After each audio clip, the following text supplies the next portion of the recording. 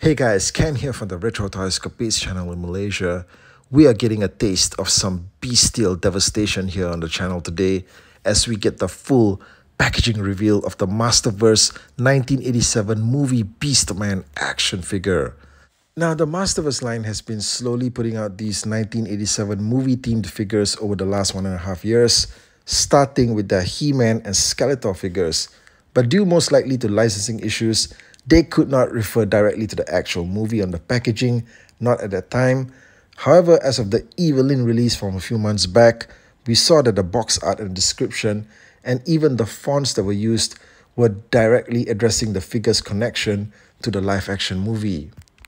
Now, these images of the packed and sealed-in-box Beastman action figure were making the rounds on social media a couple of days ago, but today, thanks to Manuel Eduardo Caritas on his Instagram page, he has shared out the complete HD resolution photos of the entire package, including the full artwork reveal of everything that appears on the box. Okay, so usually when you get the toy package, you get all this artwork. The artwork's just wrapped around the entire box, but here we get to see the whole thing just in one smooth spread, okay, unfiltered.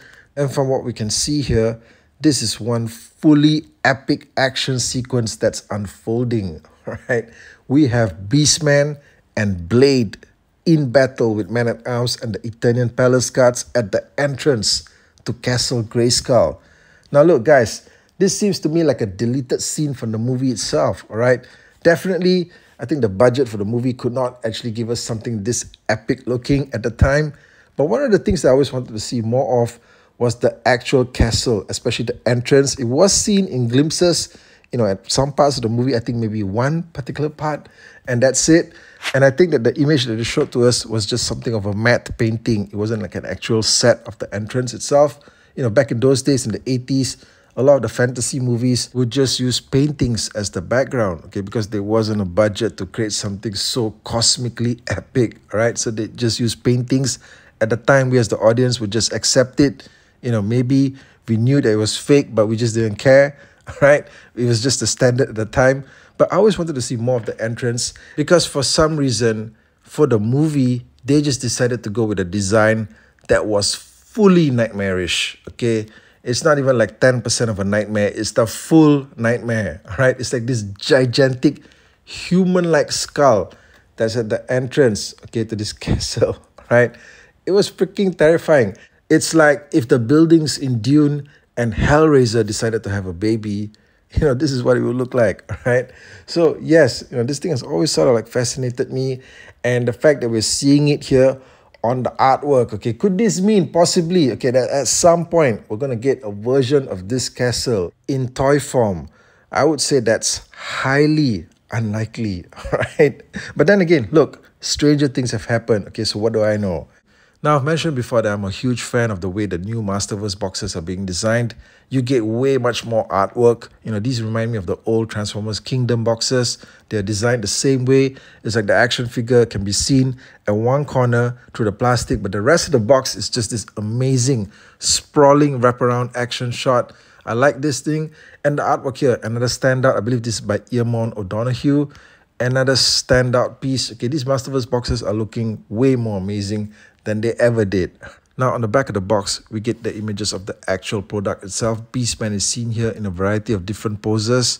The description reads, Beastman, savage henchman, known as a savage mercenary and Skeletor's finest warrior.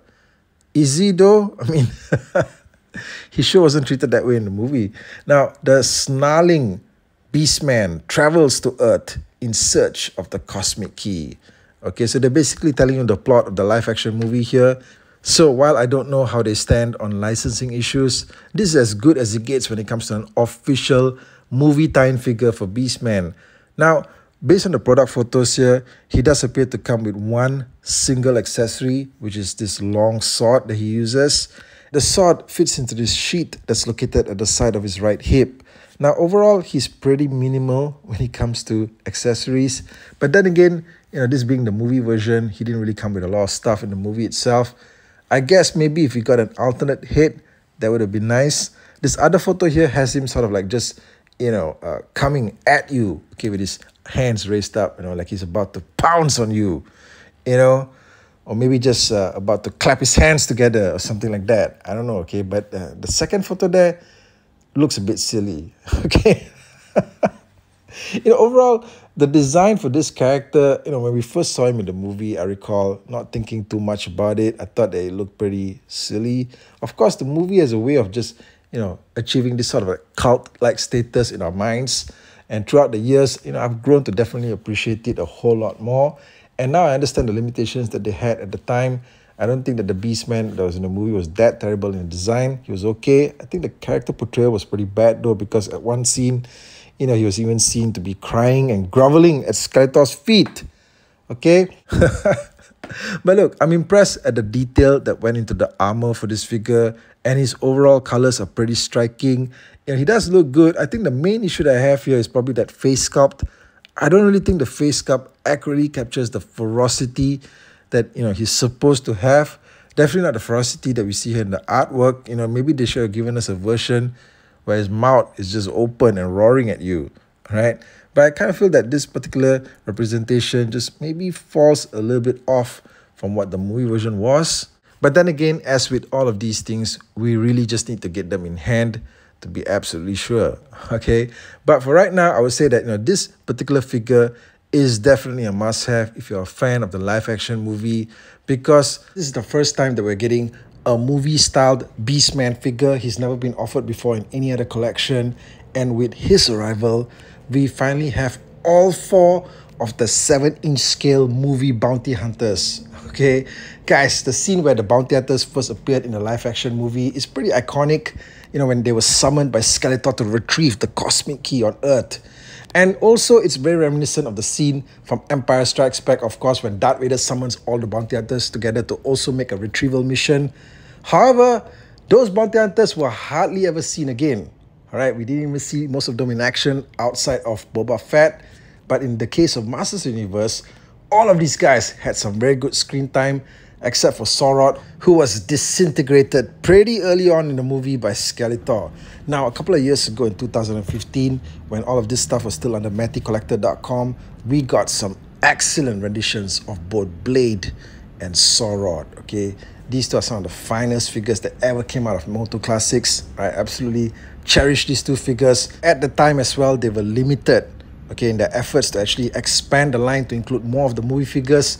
But what they could do were basically reiterations in 7-inch scale of the same figures that were produced during the original 1987 Mattel run. So we also got those figures like Blade and Sorod and also Gwildor, if you remember. Okay, 3 of those figures were made for the movie line back in the day in the 80s. And that's what we also got in MOTU Classics. I think this rendition of Sorod is just pitch perfect. This is the finest Sorod action figure that has ever been produced. Okay, there hasn't been that many though, right? There's only been the vintage one, and there's been this one here from Classics. But I think that this version pretty much is it for me. However, that's not to say that Masterverse will not be doing more of these movie characters. And in the case of some of them here like Blade, which I think the Classics version is also supremely detailed and excellent looking. However, he does look a bit bulked up here.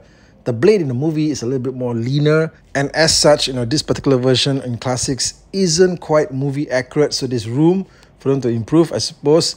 And based on the image that they provided here in the artwork of Blade, it definitely captures Blade as he was seen in the movie, and this is the version of him that we actually want in our collections as well. So I'll be looking forward to more announcements from Masterverse, of course, in terms of them expanding the movie line. And then we also have, from a couple of years ago, I believe this was in 2018, when Super 7 had the license, they put out this Commander Karg action figure. Now, Karg looks like a Muppet, but he was the leader of this bounty hunter team, and Super 7's rendition of him in action figure format is extremely good. Sadly, I do not have this version of him in my collection, not yet. Okay, somehow he's eluded me, but it's just a matter of tracking him down, I suppose, alright? So look, guys, if you have the Commander Karg figure from Super 7, and you have these two Classics figures of Sorod and Blade, couple this with the new Masterverse Beastman figure that's coming out, and you practically have the power in your hands already to rock the universe with this ultimate team of 7-inch scale movie bounty hunters. Now, there's a lot more figures that they can still give us from the movie, but the one item that I believe will be a true holy grail for collectors out there is Skeletor's barge. Okay, his weaponized warship as seen in the movie. This massive beast, okay, is just a Kickstarter that's waiting to happen. Now, I would be more excited for something like this than that Snake Lair playset thing they've got planned. Now guys, hit me up in the comments. Let me know what you think of this new Masterverse 1987 MOTU movie Beastman action figure. Thanks for watching the video and I'll catch you guys again real soon. Take care out there.